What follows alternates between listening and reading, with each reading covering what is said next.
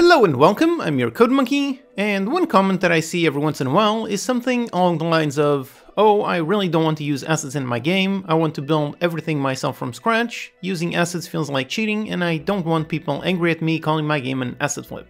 I see that kind of comment every once in a while, especially in my asset highlight or my asset review videos, so if you're the kind of person who has that kind of thoughts, let me tell you that thought is probably causing more harm than good. Now, there is a huge difference between using assets correctly and making an asset flip. I'm going to talk about that difference in a bit. So this video is all about games using assets, but in case you want to make those assets yourself, then one great place to start is with this excellent Blender 3D course. It's what I've been following, and I've already managed to learn quite a lot, enough to make a mini game all with my own original assets. And that course is included as part of the Game Dev TV bundle, with 3 courses that were hand-selected by me to teach you everything related to game development. Learn all about Unity with the Unity 3D course, then learn how to make 3D models in Blender, and finally learn how to write good clean code using programming patterns. Check out the entire Code Monkey Game Dev TV bundle with the link in the description. Okay, so back to the video. As for what gave me the idea for making a video on this topic, as you might know, I normally do a top 10 Steam Unity games list every month. So every month I go through all of the new releases, look at what games look interesting and pick 10 of them. Because of that, I essentially see tons and tons of games, and lately I've noticed more and more games on Steam that are being quite successful with sales and positive reviews, and I immediately noticed that they're using Synty Studios Assets. I've used their assets so much and they have such a signature style that it is immediately identifiable.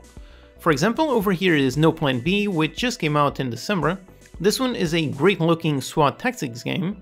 You set up your squad, you equip them and send them out on missions. Then you click and drag to draw the path where they will move and what actions they will take. It's a very clever design with some unique mechanics, so if you're like me and you can recognize Synty assets, then you know some of these are from the Gang Pack, others from the Heist Pack, and probably some others. Now the question is, just looking at this trailer, what do you think about it?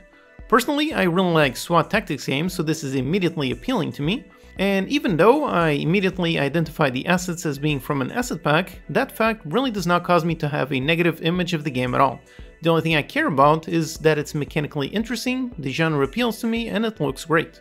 So my question to you, if you recognize the assets, did that cause a negative impression of the game? But regardless of what you or I think, the important thing is hearing what the players think. So for that, we can just go ahead and look at the reviews. So far it has over 100 very positive reviews, and if you browse them, you really just see people that really love the game. And on top of that, some people also praise the visuals.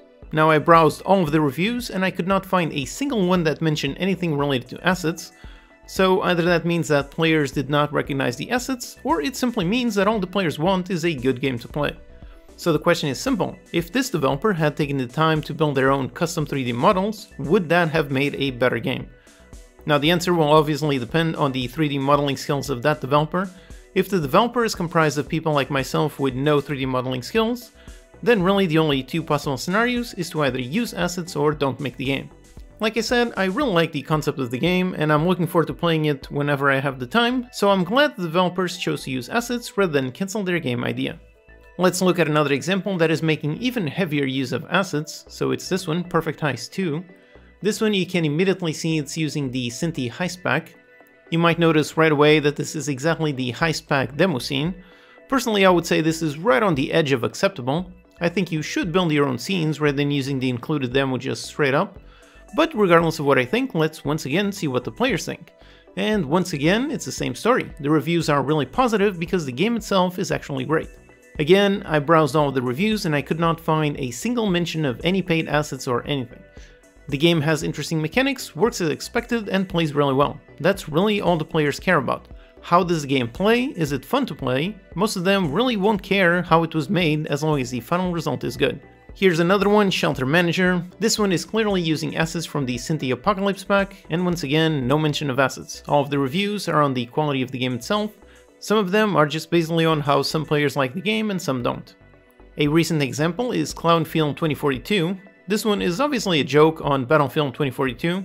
This one seems to be based on the Low Poly Shooter pack, which is a complete starting template, and then on top of that has some visual assets from the Synty Battle Royale pack and the Cyberpunk pack.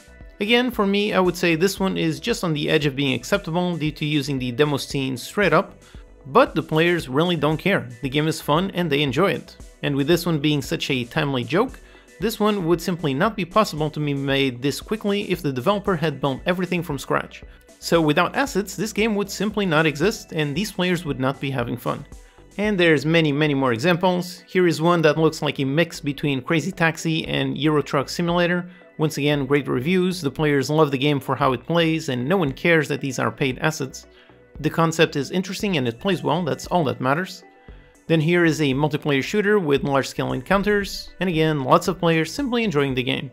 Now, all of this is not to say that you should do asset flips, absolutely not. Asset flips are absolutely bad, and you should not do that. But let's clarify exactly what is an asset flip. If you buy a complete game template from the store, like for example this factory game template, if you just buy that and you just upload it to Steam without any changes, without adding anything to it, if so, then that's an asset flip, so don't do that, that's bad. However, if you are working on your own original game and you need some assets or some system to make your vision come to life, then that is not an asset flip and you should definitely do that. Even for example, starting from a template like that one, if you use that as a starting point and you build upon it to make something completely different, you can add more items, more visuals, more mechanics, more of everything. At that point, the final game is no longer an asset flip, but rather your own original game idea that simply started from a template. It's the same thing for all of the projects that I'm making these videos. Feel free to download the project files and use them as a base to build upon and build your own original games. So basically, if you have your own idea that you're trying to build, use whatever assets you need in order to bring that idea to life. What matters is really the final result. You don't get bonus points for building everything yourself, and you also don't get penalty points for using third-party assets. As long as the final game is great, that's really all that matters. Your players want to have fun, so go ahead and give them fun by any means necessary. So if you're the kind of person that has the kind of thoughts that I mentioned in the beginning, then hopefully this video helped you see how you can use assets correctly to improve your game. Don't be afraid to use every tool at your disposal to make your game ideas come to life. As long as you use them properly, your game will be better and your players will love you for it. Alright, hope that's useful. Check out these videos to learn some more. Thanks to these awesome Patreon supporters for making these videos possible. Thank you for watching and I'll see you next time.